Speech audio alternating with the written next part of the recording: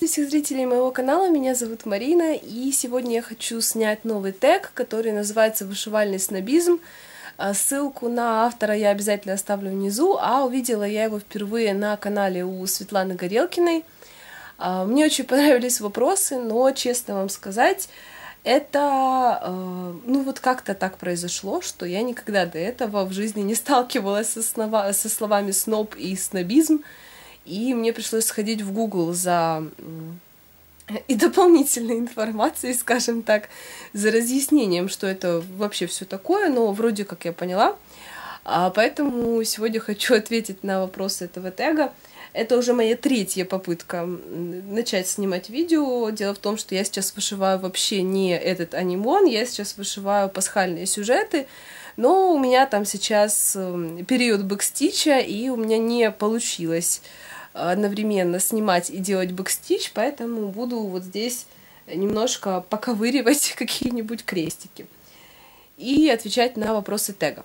Итак, первый вопрос. Считаете ли вы, что не заменять Аиду в наборах с частичной зашивкой нельзя? Аида лишает вас возможности покреативничать с выбором, текстурой, каунтом основы, и в ней банально видно дырки. Итак, как видите, я сейчас вышиваю на конве, несмотря на то, что у меня здесь не полная зашивка.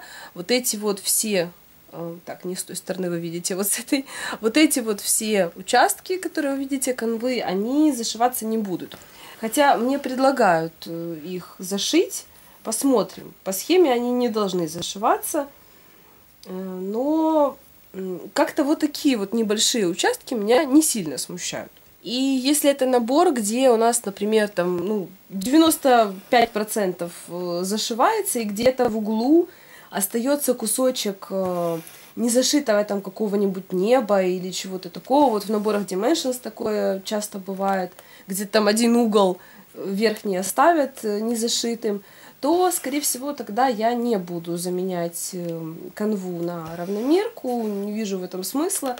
Если полная зашивка, опять же, не буду заменять, если только это не какая-то сложная работа, где очень много 3/4 креста, тогда, конечно, даже при полной зашивке имеет смысл заменить, для того, чтобы просто легче было вышивать. Но чисто из эстетических соображений нет, я в таком случае бы не меняла, но если не полная зашивка, если очень много видно основы, да, я меняю. Мне больше нравится, как выглядит работа с неполной зашивкой именно на равномерке. Конечно, потом остается эта канва, что с ней делать не ясно, лежит, но зато мне нравится, как будет выглядеть в итоге моя работа. Конечно, было бы здорово, если бы производители предлагали на выбор или канву, или равномерку, как, например, это делает Мэрешка в некоторых своих наборах. То есть вы можете выбрать или набор с канвой, или с равномеркой, или с канвой и со льном. Это, конечно, здорово. И сейчас очень многие производители уже начали выпускать наборы с равномеркой. И мне кажется, что это очень здорово, когда у человека есть выбор. То есть все зависит от ситуации, но да, если это не полная зашивка, то очень велика вероятность того, что я все-таки основу заменю. Второе. Сюжет набора вам понравился, но это какой-то недорогой отечественный или китайский производитель. Будете вышивать его или постарайтесь купить набор от элитного, более дорогого производителя? Важны ли вам материалы, сюжет, и там один и тот же? В том случае, если можно купить, скажем так, оригинальный набор, да, вот, например, как у нас с наборами Dimensions, если можно, да, я покупала раньше китайские наборы, я считала, что ой, это же выгоднее, но потом я все свои китайские наборы, кроме одного, продала, потому что я поняла, что я продам 2 китайских набора и куплю один оригинальный набор Dimensions. Сейчас, если есть возможность купить оригинальный набор, то есть если он банально есть в продаже, то я куплю оригинальный набор. Но если этого набора в продаже нет, если бы это был какой-то большой набор Dimensions, например, скорее всего, я бы не покупала китайский аналог, я бы как-то по схеме нашла бы оригинальную схему, подобрала бы нитки, там помучилась бы, но зато была бы уверена в результате. Как с новогодними игрушками, например, вот было с этими птичками моими. Но если это небольшой набор, какая-то игрушечка или какой-то баннер, вот я вышивала китайский набор по дизайну Dimensions баннер Welcome. Кто не видел, посмотрите на экран, вот как он выглядит. Мне очень понравилось, были хорошие материалы, там были хлопковые нитки, потому что они не плавились, я их поджигала. А там была канва де рис, то есть прекрасные материалы, хоть и с Алиэкспресс. И сейчас я заказала себе еще 4 маленьких наборчика с Алиэкспресс, Шоп. Это тоже игрушки Dimensions на пластиковой канве, но которые уже не производятся. Опять же, мне кажется, что в данном случае ничего в этом страшного нет. И, как мне кажется, материалы, они играют все-таки очень большую роль, поэтому если есть возможность купить оригинал, я бы все-таки советовала купить оригинал и сама стараюсь точно так же поступать. Но если нет выбора, то тогда, не знаю, тогда можно довольствоваться и китайским набором, наверное. Следующий вопрос, 3. Покупая аксессуары для вышивки, ножницы, органайзеры, вы будете брать оригинал или вас устроит копия аналог? Ну, с ножницами я вообще не большой профессионал. У меня, кроме резачков, только 2 пока что ножничек. Это ножнички Мадейра и ножнички, по-моему, Кельмскот, которые мне Галя, ночная вышивальщица, подарила. Так что я только в начале своего ножничного пути. Но более того, мне кажется, что вряд ли я буду сама себе покупать ножнички, потому что у меня вот как-то нет такого фетиша, вот тяги именно к каким-то красивым ножницам. Что касается органайзеров, опять же, копия или аналог какого-то органайзера, я даже не знаю такого. Есть разные производители, есть те же самые Пака, Дубко, Гамма такие же органайзеры делает, как Дубко, Вивчари такие же органайзеры делают, как Дубко, китайцы делают такие же органайзеры, как Низанка. То есть тут сложно уже понять, что есть копия, что есть аналог. Тут надо пробовать. Надо пробовать, это все разное, поэтому с органайзерами конкретно что копия, что аналог, не разберешься. Ну, честно, мне больше понравился органайзер Низанка, чем органайзер Пака. И сейчас я заказала себе с Алиэкспресс китайский органайзер, который вот тоже как по типу Низанки, только дешевле в 2 раза. Посмотрим, что придет, понравится ли он мне. Посмотрим. 4 вопрос. Будете ли вы подписываться на нового понравившегося вам блогера, если у него еще совсем нет подписчиков? Или подождете, когда у него появится большая аудитория, и тогда станете ее частью и вы? Нет, я однозначно подпишусь сразу, если мне понравился блогер, потому что потом вероятность, что я наткнусь на него еще раз, очень невелика. У меня были такие случаи, что я и первым подписчиком у человека была, и каким-то 2-м, и 10-м. Сейчас такое случается редко, потому что я чаще всего нахожу новых блогеров благодаря вот этой вот строке «рекомендованные» справа, а чаще всего там какие-то уже, скажем так, видео с большим количеством просмотров выскакивают. Но да, у меня были такие случаи, что я подписывалась, и у человека было очень-очень мало подписчиков. Тут дело не в подписчиках, дело в видео, да, в том, что человек снимает, потому что подписчики — это дело наживное, и сегодня их там 10, завтра их будет 50, и с каждым днем это количество будет расти и расти. То есть тут качество контента, скажем так, не зависит от количества подписчиков, в том случае, если человек только начинает. Если у него там совсем мало видео, то абсолютно ясно, что люди просто еще не дошли, и они скоро подтянутся. Поэтому, конечно же, подпишусь. Пятый вопрос. Когда вы оформляете вышивку, только багет или рамка из супермаркета тоже подойдет? Я слушала ответы на этот вопрос, вспоминала, оформляла ли я когда-то свою вышивку в рамку из супермаркета. Оформляла один раз на заре своего творчества. Это была вышивка на подарок, и я очень недовольна тем, как она у меня оформилась. Поэтому пока что какой-то покупной рамки, чтобы она идеально мне подошла, я не встречала. У нас, слава богу, услуги багетных мастерских стоят дешевле, чем в России, и однозначно дешевле, чем где-то в каких-то европейских странах. Там вообще страшные какие-то суммы заоблачные. Поэтому, мне кажется, если ты уже потратил время и вышел работу, то можно уже потратиться и на оформление, на, скажем так, достойное обрамление для своего труда, для результата своего труда, скажем так. Поэтому пока что, если это не какие-то прикладные вещи типа игрушек, если это именно картины, то я их отдавала всегда в багетные мастерские.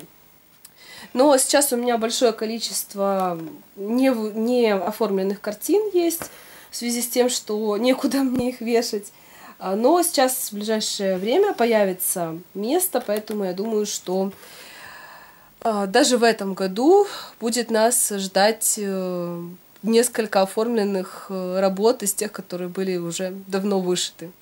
Но если бы у меня была вышивка какого-то стандартного размера, я увидела бы, так случилось, что я увидела бы какую-то потрясающую рамочку, которая идеально подходит, то я думаю, что я тоже ее бы приобрела, но просто таких совпадений пока что со мной и не случалось. Будете ли вы подписываться на вышивального блогера YouTube, Instagram, если у него вкусы совершенно не схожи с вами? Скорее всего, нет. Нет. Я всегда ищу, чтобы человек вышивал какие-то интересные работы, и если я вижу, что там что-то, ну, совсем расходящееся с тем, что нравится мне, я не буду подписываться на такого человека ни на Ютубе, ни в Инстаграм. У меня бывает, что, опять же, мне выскакивают какие-то видео рекомендуемые или рекомендованные в рекомендациях, и я захожу, вроде как видео интересное, одно какое-то, но я захожу на канал, смотрю, что человек вышивает, и я понимаю, что мне это не интересно, и точно так же в Инстаграм. Поэтому нет, если я вижу, что совсем разные вкусы, то я на человека подписываться не буду. Также я очень редко подписываюсь, если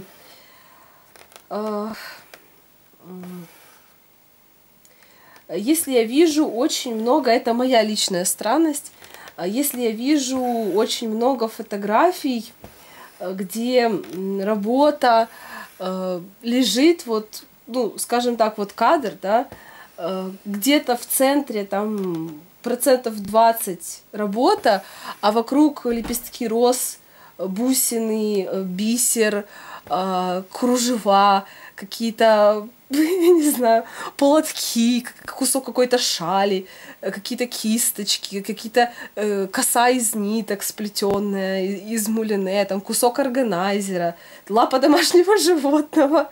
Ну, вот такая вот, знаете, очень-очень перегруженные вот такие фотографии каким-то декоративными элементами. Я понимаю, что это красиво, и я абсолютно отдаю себе отчет в том, что я такие фотографии не делаю, и мой максимум — это разложить вышитую работу по фотофону и сфотографировать еще, не дай бог, под каким-то углом, а не прямо.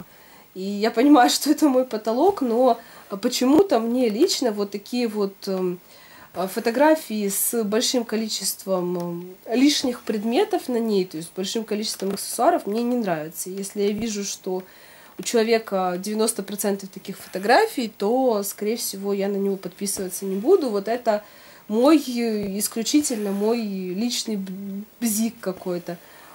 Опять же, если это на Ютубе, то тоже, конечно, есть какое-то количество причин, почему я могу на человека не подписаться.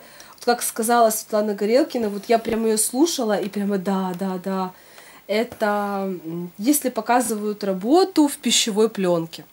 Я вообще этого не понимаю.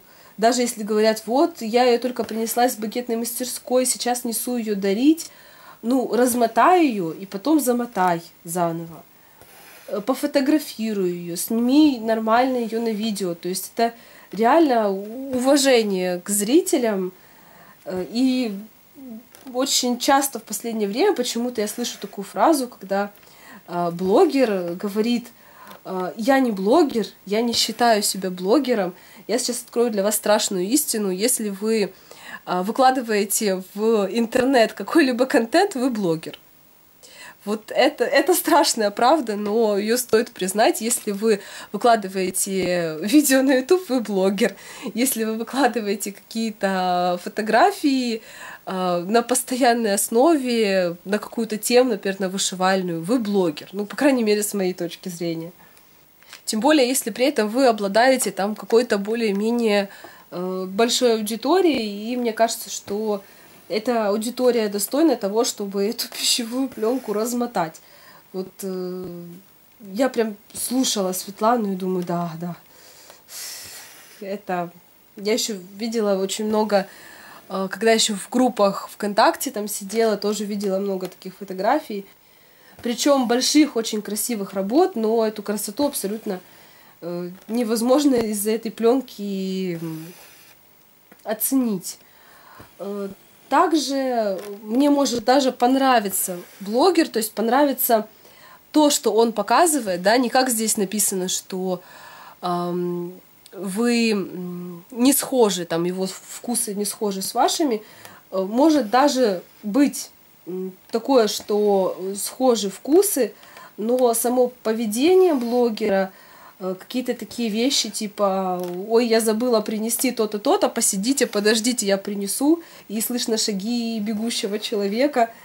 Или когда... Вот это вообще отдельная история для меня, когда говорят, я вышиваю вот такую вот картину, вот она называется вот так-то, вот так-то, у меня нет превью, у меня нет картинки, ну вот загуглите.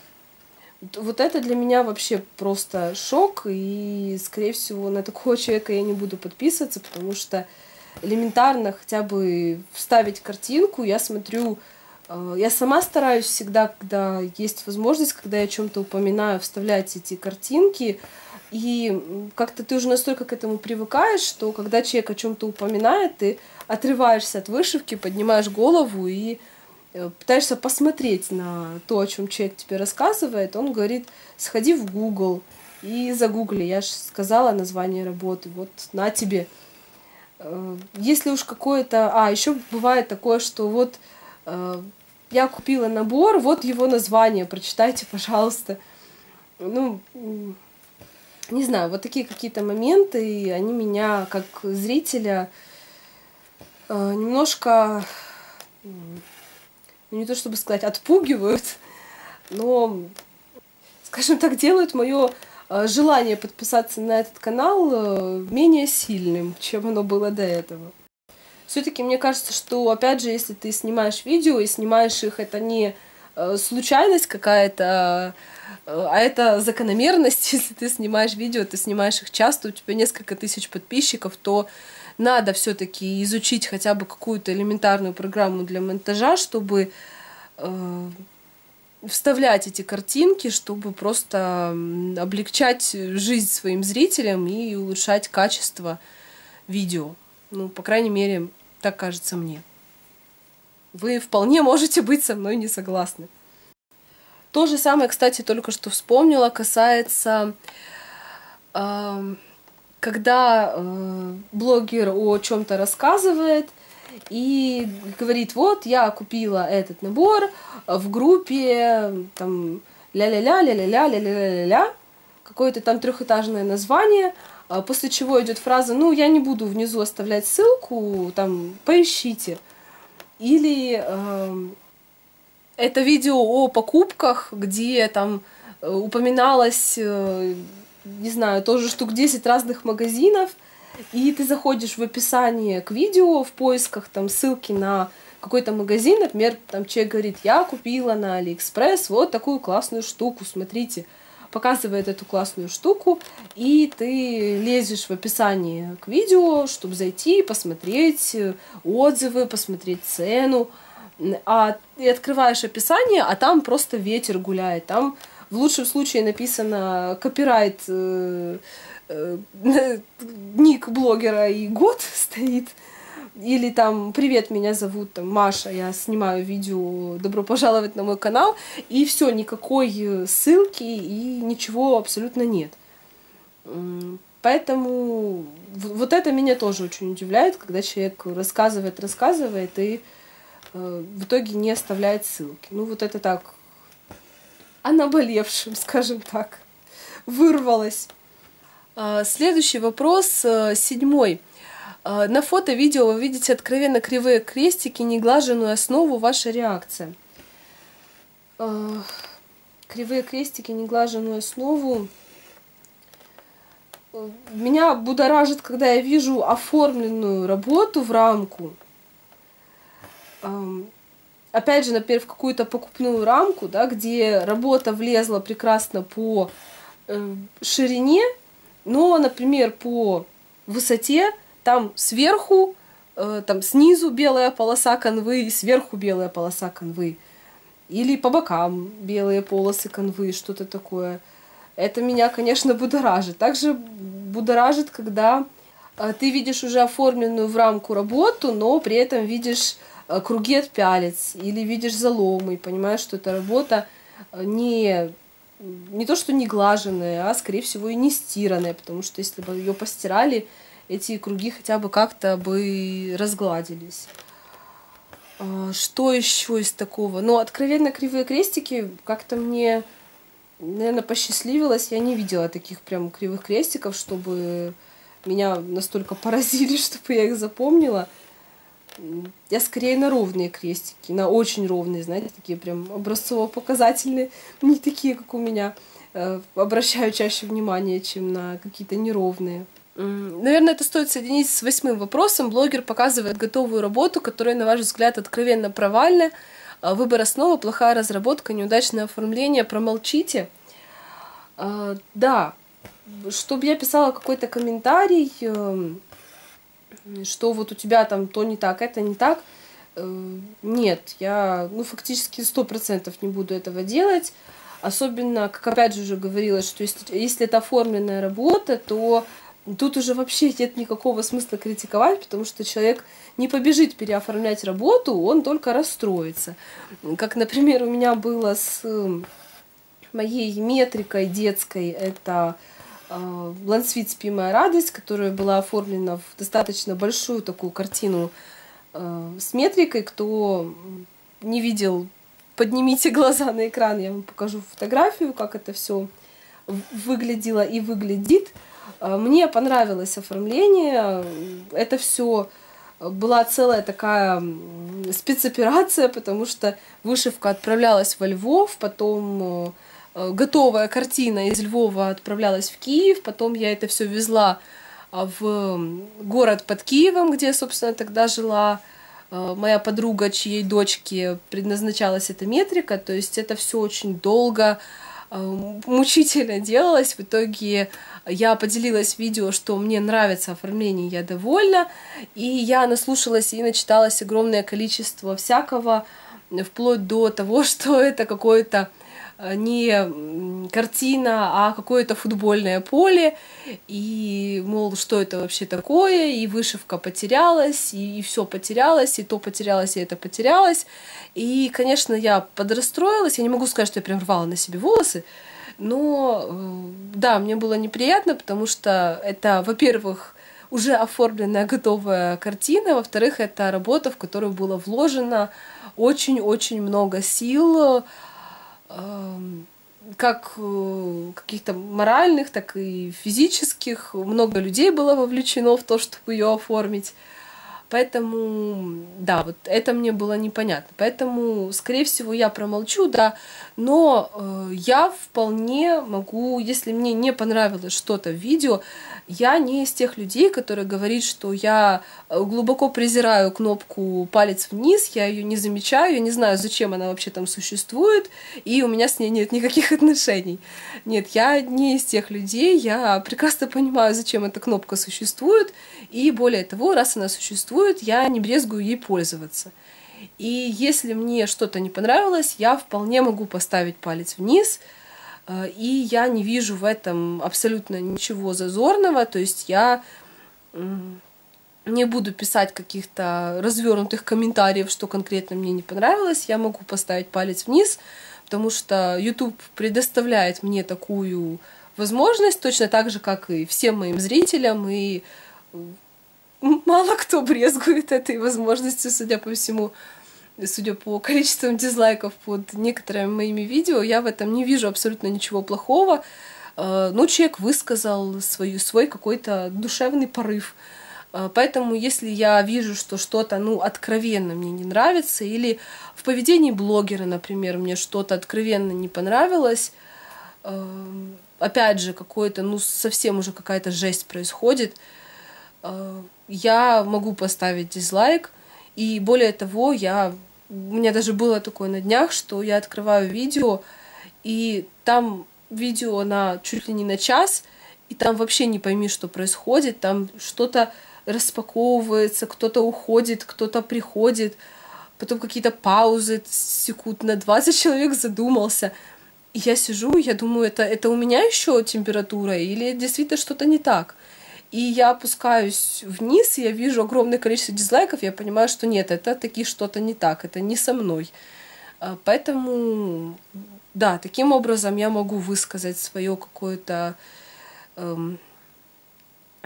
замешательство, скажем так, по отношению к тому, что я увидела в видео, но говорить, писать человеку, что как ты могла так оформить, или вот здесь вот там что нельзя было погладить, или а ты что, не видела, что это прогон, или там, а вот это пятно на лице у ребенка должно быть или нет.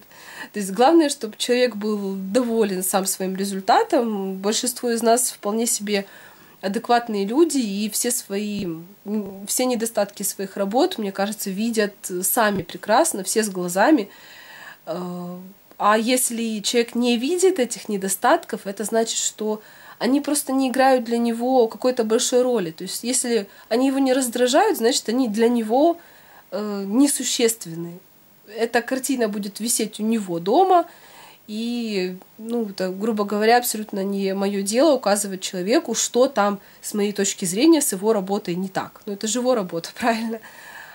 Тем более, если человек не спрашивает совета. Если человек спрашивает совет, то да, я могу написать или там пролистать комментарии, посмотреть, если там будет комментарий, который уже, скажем так, отображает и мое мнение также, я просто поставлю, опять же, палец вверх, и все, человек так поймет, что если комментарий собрал большое количество пальцев вверх, значит, много людей разделяют одно и то же мнение, скажем так. Вот какая-то такая история. Но писать какие-то откровенно плохие комментарии нет, я не буду. Наболтала я вам здесь фактически на 40 минут, но сейчас, конечно, много я из этого повырезаю. Не вошла я еще все-таки вот в эту вот съемочную струю, но очень захотелось ответить на эти вопросы, потому что вопросы очень интересные. Сейчас у меня в подписках еще как минимум 2 видео с этим же тегом. Сейчас буду монтировать свой и пересматривать ваши. Напишите, пожалуйста, что вы думаете в связи с сказанным. Возможно, я к чему-то очень сильно придираюсь, и вы на такие вещи вообще не обращаете внимания.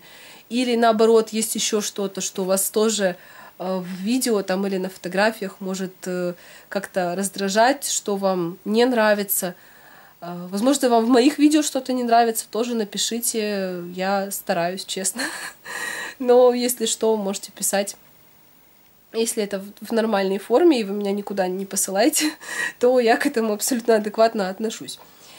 Все, спасибо всем большое за внимание, спасибо большое еще раз автору за вопросы очень интересные. Удачи вам и творческих успехов. Пока!